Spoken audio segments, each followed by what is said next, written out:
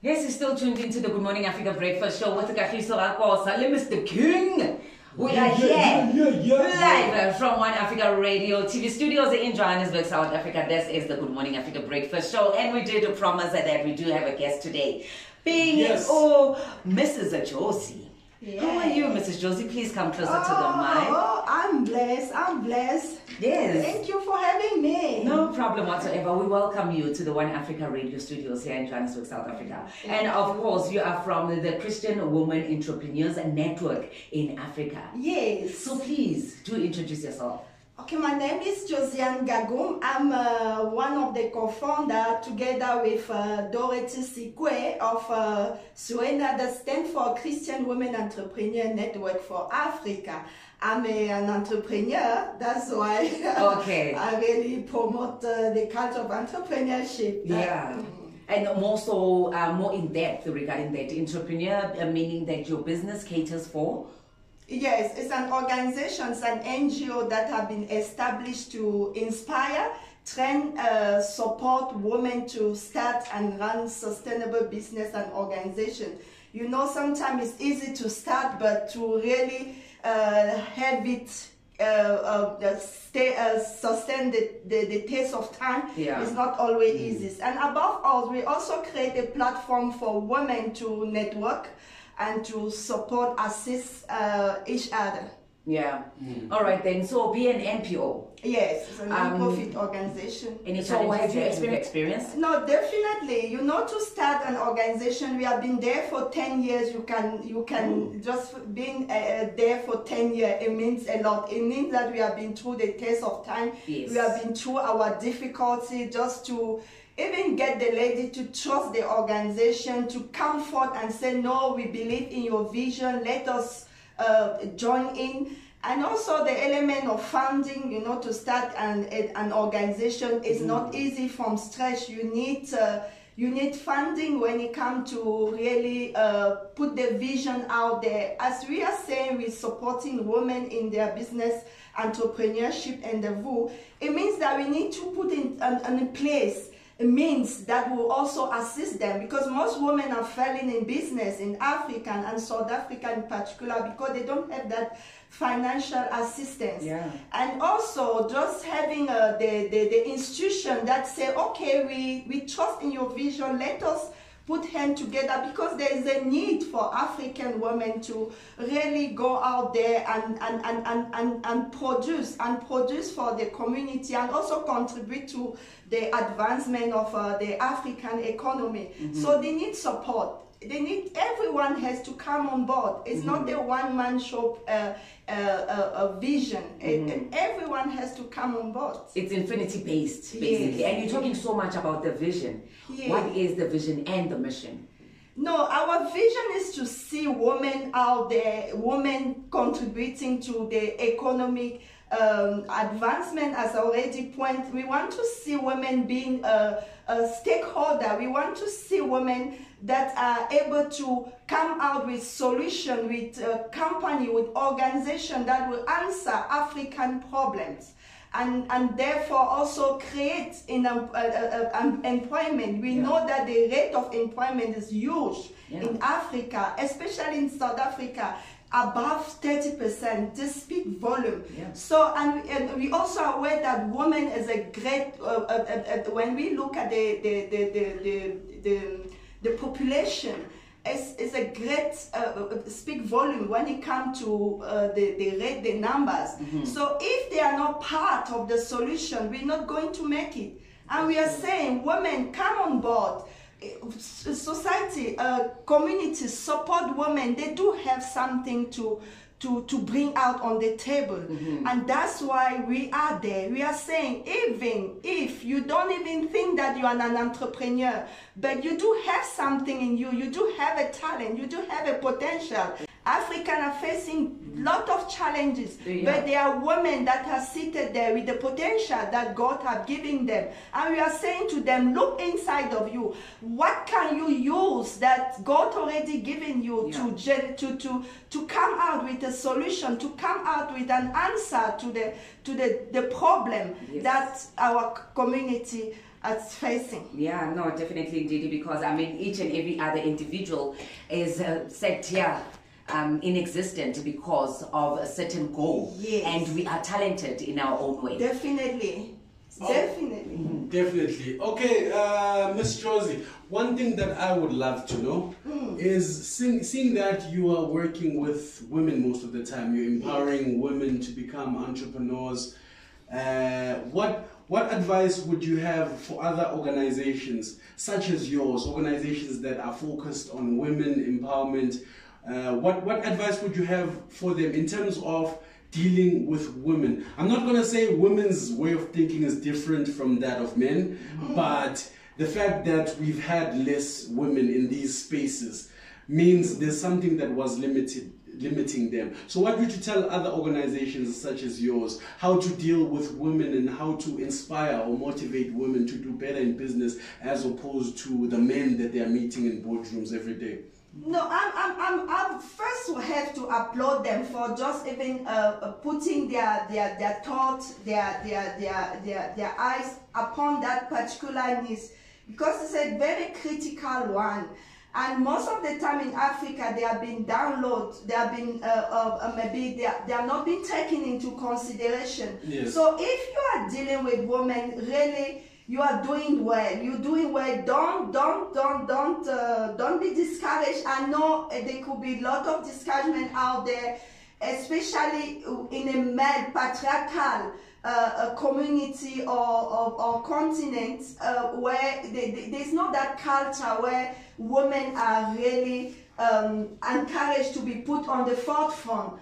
We see women that are standing up, and because of all the dynamic that surround them, they give up. So we need to really be encouraged. If you are in an organization dealing with such women, and also don't just be discouraged because of the way women are coming forward. They're not going to come stronger because they are coming from a background, an underprivileged background for some of us. And sometimes even when they want to lift their head, the environment in which they are, we say no, to work as a community, as a group. We need to partner with, they need to partner with other organizations, because what this organization might be lacking, the other organization might have it.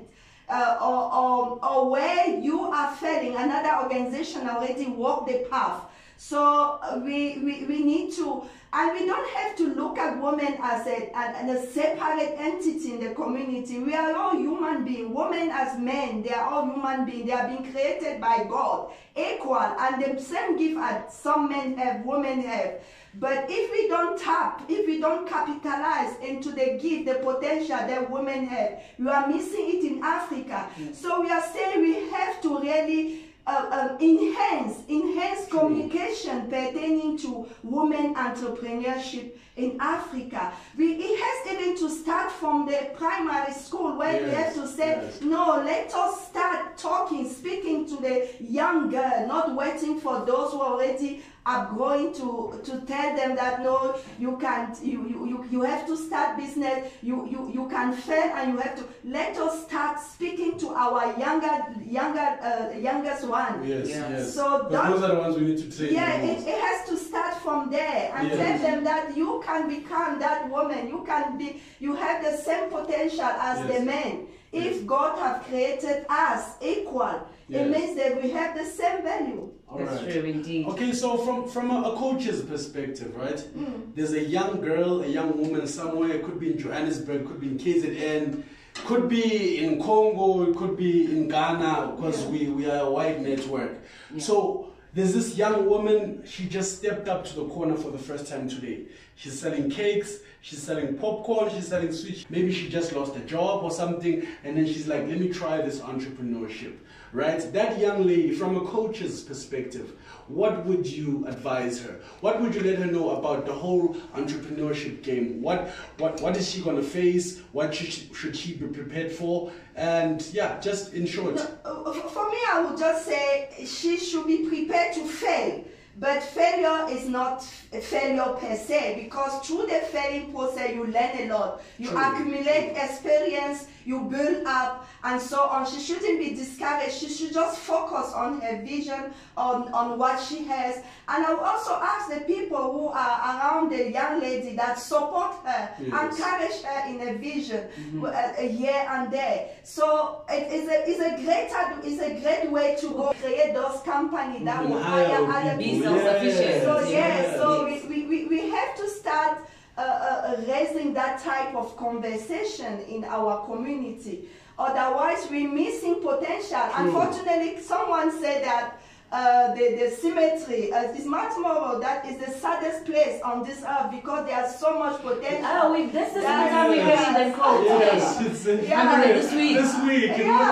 Because as Africa is suffering for, I don't know, I would take HIV or any other disease, corona, cure that disease, but because we are just waiting for other people to bring the solution on the table. We don't want to be leaders, we want to be followers. We don't want to start tapping into the potential that we have.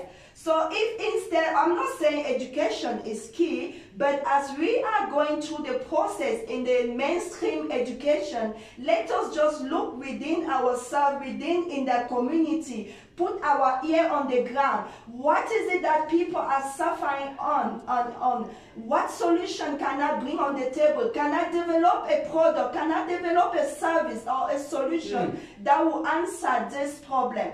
That's the type of mindset that we have to spray around ourselves, because as Africans, we keep on importing solutions from other countries, whereas we do have so much in Africa. The fact that God had even endowed us with so much resources, it means that He has put people in Africa that are able to utilize those resources to bring out a solution on the table. Okay. Oh, we're still tuning in with, even you're still tuned into the Good Morning Africa Breakfast Show, and we are still with Mrs. Josie from Christian Women Entrepreneurs Network in Africa. So exciting news. There's an annual business conference and awards that is taking place on the 11th, or even starts taking place from the 10th until the 11th of November. Exactly. Please do tell us more about that. Yeah, you know, every year since the establishment of SWAY, really empower women. Sometimes a one-day conference, two-day conference, where women are gathered together to really share knowledge, to get the information, to network, and in order to see their business even move to the next level. And even those who are not yet started their business, is a great platform for them to come and get inspired by those who already walk the road. And most importantly, we do have an award, an annual award, where we recognize women, outstanding women that are doing amazing work in the continent. It's an African award where women for all corner of Africa have been recognized for their work when it comes to entrepreneurship. So regarding day one, the 10th of November, what is the day looking like? Basically, we do have a keynote speaker, powerful women. You have to listen to them. These are women that have stood the test of time, that went through challenges, difficulty, that started from nothing, and today they are role model. They are role model out there. So we bringing them on the table to inspire other people to just to share their journey with them. And we also have workshops, key workshop. This year we tackling for industrial revolution, and we're saying to women, you cannot do without it. We're having specialists in the room that will come and train the women how to utilize on the platform, the social media platform, and so on. And besides that, we also have meet, mingle, and also meet and greet and exchange business card. We also having a platform for exhibition where women will come and exhibit their product and have them known out there. And the great thing about our conference is that it's hybrid. It's not only on-site, though it's going to take place in Randburg, Blackberry Recreation Center, but those who are, people can also join online. So if you are in other African country and you can't make it in Johannesburg, you're not going to be left behind. You just have to tune in on the Zoom. There's going to be a live stream. Live stream. All right then. So is there any entrance fee or even do they have to book a table? Yes, they have to book a table for the 2-day conference. It's only 500. We're making it affordable for women. It's quite affordable. Yes. And if you are to exhibit your product, it's 800. Okay. That's how the day one look like. So you don't want to miss it. Yeah, definitely. It sounds enticing, I have to admit. So any last words? Any last words, because unfortunately we have to wrap it up. And then motivation for women out there to come out in numbers to support this initiative. Yes, definitely with our gala dinner and award, you have to come and encourage women that have really that stand up out there, that step out of the crowd, that are doing amazing work. We need to encourage them. We need to really recognize the effort that they are making in the advancement of the African economy. And I pray that all this, the leader should really come forward and say, no, you're doing well. And that's why we had set up that award. So if you are connected to this interview, connect to us and get your ticket. It's an event not to be missed. We come alone.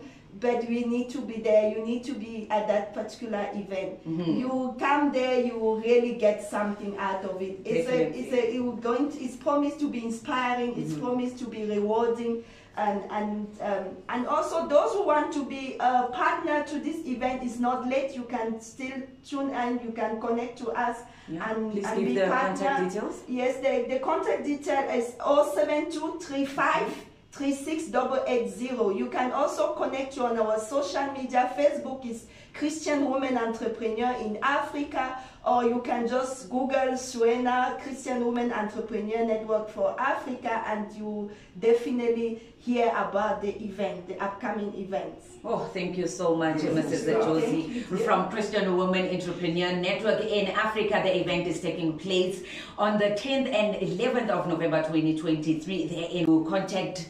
Give me the thingy again. Apologies for that. Because I'm looking. The number again. The direct number is 07235 36880. All right then. Thank you. And I'm hoping and trusting in that. I'm manifesting that this increase, and then definitely see different franchises regarding this. Yeah, definitely. All right. Wishing you everything the best, and may everything that your hands touch turn into gold. Amen. More than anything else, since you're an entrepreneur yourself, may every business venture you decide to embark on become profitable. Thank you very much. Thank you for that prophecy. You're welcome.